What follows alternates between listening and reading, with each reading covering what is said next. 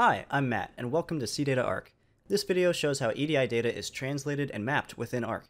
It's also the last video of a three-part series that includes an AS2 connection setup and backend integration. We'll tie those two other videos together here. So let's get started. Here in CData Arc, we see our setup from the previous videos, an AS2 connection and a connection to SQL Server. This exemplifies typical end-to-end EDI flows, with a front end and a back end, and now our job is to tie these together. EDI mapping has two steps. First, we translate the EDI into XML with the dedicated EDI connector, and in this case I'll use the X12 connector since we're imagining our inbound documents are X12. Then, once the data has been translated to XML, we want to map that XML into a format that matches our SQL Server tables. To do that, we'll use the Xml Map Connector. And don't worry, the Xml Map Connector is smart enough to understand what format the SQL Server connector needs. So let's go ahead and connect these connectors so that data automatically flows from our AS2 connection to our database. Now we'll perform some basic X12 configuration before moving on to the mapping step. In the X12 connector, the required settings appear here in the settings panel. This translation type is used to differentiate inbound X12 versus outbound X12. Right now, we're working with inbound, so we want to translate that inbound X12 into XML that Arc will process further. The interchange settings are where you configure the X12 identification values for you and your trading partner. Since we're receiving X12 documents in this example, our X12 identifier would go in the receiver identifier, and our partners would go in the sender identifier. And finally, we have some settings for indicating the X12 standard we're using, whether this is test or live production data, and how to process X12 acknowledgements, and we can leave these all as defaults for now. So after configuring this connector, we can now validate and translate our partner's EDI documents.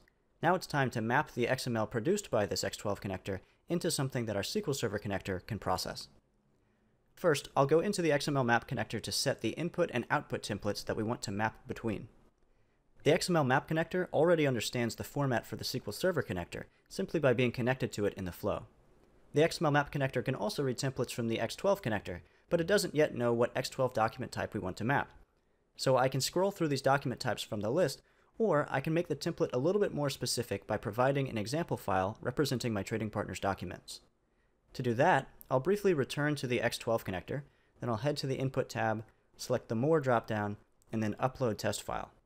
I'll select an example of the EDI files that my partner would send me and let the X12 connector use that as a template. Then I can return to the XML Map Connector and set the source file template to the new test file by scrolling to the bottom of the list. With my template set, I can see now the structure of my input and my output templates in the Visual Designer. Now my task is to drag and drop from the left to the right to establish a mapping relationship between the two. This requires some understanding of both my EDI document and my database, but for this example, I know that each TX401850 in my source corresponds to an order in the EDI document, so I'll map these to the orders table. This creates a for each relationship. For each 850 transaction, I want to insert a new order. Next, I can drag values from the EDI document into the corresponding column for my database. I know that the purchase order number is contained here in the BEG segment, so I can drag it over. And then I know that some of my customer data, like my customer name and address, is contained in these in1 loop 1 segments. For mapping specifics, like how to dig into these in1 loop 1s and determine which one is the customer, you can check out our in-depth mapping video series. But for now, I'll move on to the line items, which are a child table of orders. I need a new for each relationship to handle each line item within each order. So I'll drag this PO1 loop 1 element to create that nested for each. Now I can continue dragging line item values, like the quantity in PO102 and the price in PO104.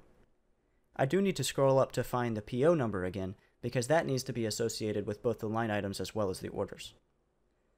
I could continue dragging and dropping to map more values here, but hopefully the process is clear. First, you create for each relationships when there are repeated structures in your data, like multiple orders or multiple line items. Then you drag individual values into their appropriate column or element to establish a mapping relationship. I'll go ahead and save my changes here, and we can test this entire EDI flow. First, we fire off our flow by going to the AS2 connector and sending an example EDI document back to our own AS2 connector. Naturally, this is a pretty contrived circular connection just for the purposes of this video, but it simulates receiving an AS2 message from an external trading partner. Once we've received this EDI document, the EDI data travels through the flow, getting converted into XML, then gets mapped into the appropriate format to be inserted into SQL Server. So I can find the file here in the Input tab of the SQL Server at the end of the flow, successfully sent into my database. So that wraps up our three-part series on end-to-end EDI integration, AS2, backend integration, and EDI mapping to tie it together. Thanks for watching, and as always, you can find more resources at arc.cdata.com.